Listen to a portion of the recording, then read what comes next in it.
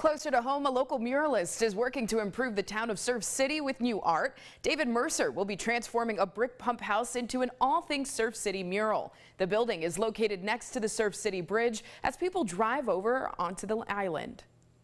I've always wanted to do a large project like this, and I'm glad the town's on board with doing it. Hopefully it is just the first of many, for not even me, just for other artists and just the town in general.